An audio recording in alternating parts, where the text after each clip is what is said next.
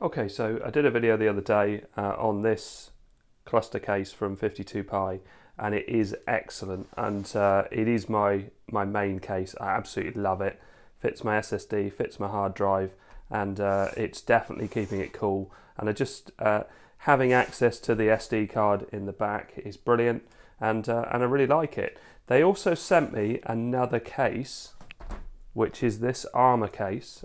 So what I'm going to do is put my Pi in that. It's currently in this one, and this is my DeSalvo solid aluminium case, but I'm okay to take it out of this because DeSalvo Systems are sending me another newer updated case, so that'll be here soon. So let's take this out of here and pop it in this. I'll just show you what bits come in this. So instructions, 4 screws, some heat pads. This is the top, and you can see that it's got the fan connection, 2 fans, and the aluminium is designed to touch, I guess it's the CPU and the GPU, to take heat from that, but also the fans are there to cool it as well. So with the DeSalvo system, there is no fans. It's a silent case, but this has 2 small fans. It'll be interesting to see how much noise they make. Because there's 2, maybe it runs at a lower voltage. So this is the base. So let's take this out. This has just got 4 Allen key bolts. So lift that lid off. It's got a bit of a stick to it. Oh, you can see the CPU paste was nicely connected in there. So I need to wipe that off because this isn't using CPU paste, this is using pads. So most of it's come off, but I'm just going to put a bit of isopropyl on a cotton wool bud just to get rid of every little bit. Isopropyl is good because it evaporates very quickly, so it's not leaving anything behind. Make sure you pull off the clear bit from either side. It's not actually very sticky, so it doesn't matter if you don't plonk it on straight first of all. You can move it around. It's going to come off very easily if you need to take it off. There's a raised bit here, but it doesn't actually come into contact with anything. I thought it might need a sticker on that, but it's just circuit board on there. So let's pop that on there. And then we just put this bit on the top. So you can see here, that's the raised bit. That's the bit that's going to come into contact with these.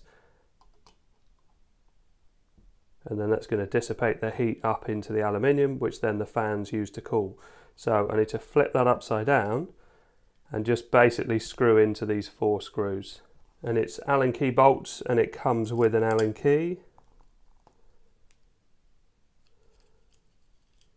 Okay, so the cable goes red on the outside, 1 pin in.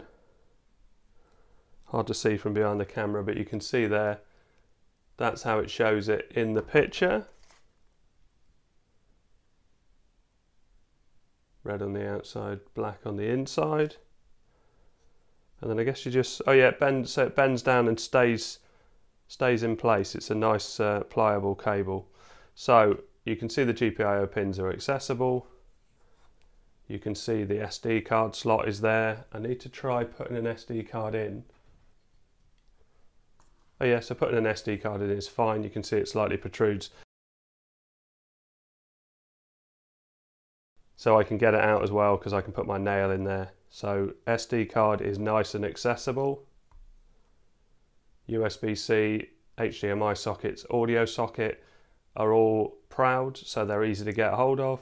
And obviously these are all completely exposed.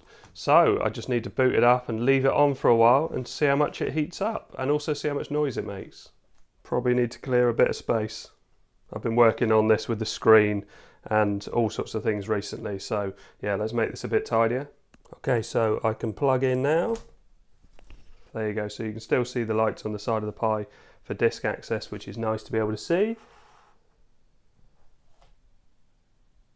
And it's actually very quiet, so if I get my microphone close to it,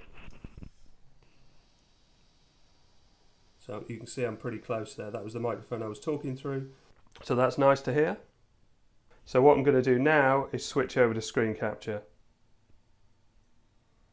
Okay, so let's just change the resolution. I've been playing around with screens because I've got that 5-inch screen that has been in one of my recent videos. So let's change it to 1080.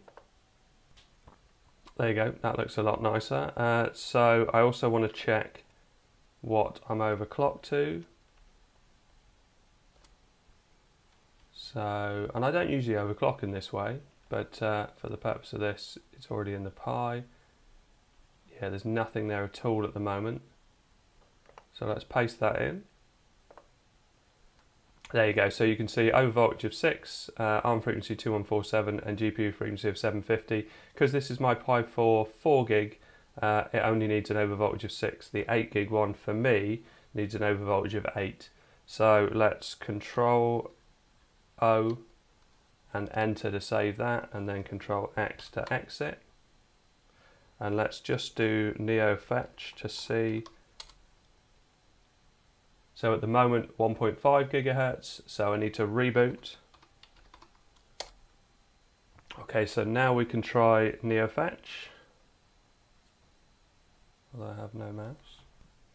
Okay, so that was interesting. So I rebooted with the settings that I had, overvoltage of 6, and it didn't work. It booted up, well, it booted up into a black screen first of all, and then I rebooted it. This is nothing to do with the case, by the way. I rebooted it and I didn't have any keyboard, so I've increased the overvoltage to 8.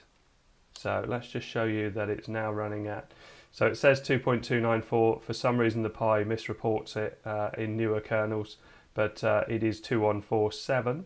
And so if I go to my boot folder, config. Oh, wrong one. That's not the config.txt I want. I want that one. And you can see that I've changed it to overvoltage equals 8. Now I suspect this is to do with the 2 fans plugged into the 5-volt pins. Obviously it depends how much you're overclocking, it depends on your individual Pi. Not all Pis overclock in the same way, but I could have probably got away with overvoltage of 7, but I've done 8 because if I end up using this memory card in my 8 gig Pi, then I know it'll work as well. And an overvoltage, when you go up from 6 to 7 or 7 to 8, it's only an increase of 0.05 volts. So it's not a big increase in voltage. It's having that extra power to be able to use the fans, I guess. So anyway, this is working. So the good thing about NeoFetch is it tells you how long you've had it switched on. So in my case, 45 seconds, but if I do it again, you'll see 2 minutes. So what I'm going to do is play a 1080 video and just leave it on. It is nice and quiet, by the way. It's right in front of me and it's not making a lot of noise at all. And I did see in the instructions it says dual fan stability to the design. The noise of the double fan is reduced so that the armour case not only protects your Pi well, but also dissipates heat in time to ensure the normal operation of the system. Let's click on YouTube and I'll go for my longest video.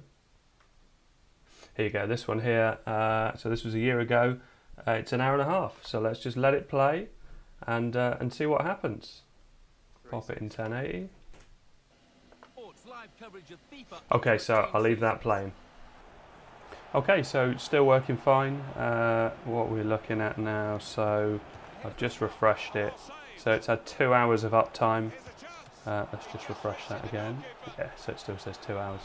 I restarted the video a few times just because I didn't want it to run out. I didn't want to forget it and for it to run out and have any time idle. But yeah, that is working perfectly well. So let's quit out of that. Now, did I have... Yeah, let's do a little bit of Super Mario.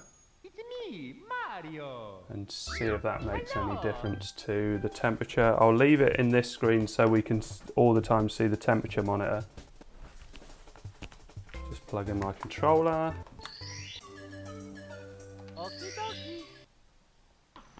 Yeah, you can see that that's running fine and it's not, the temperature's not going up any. It's actually cooler than when it was using the video. Let's skip past all this.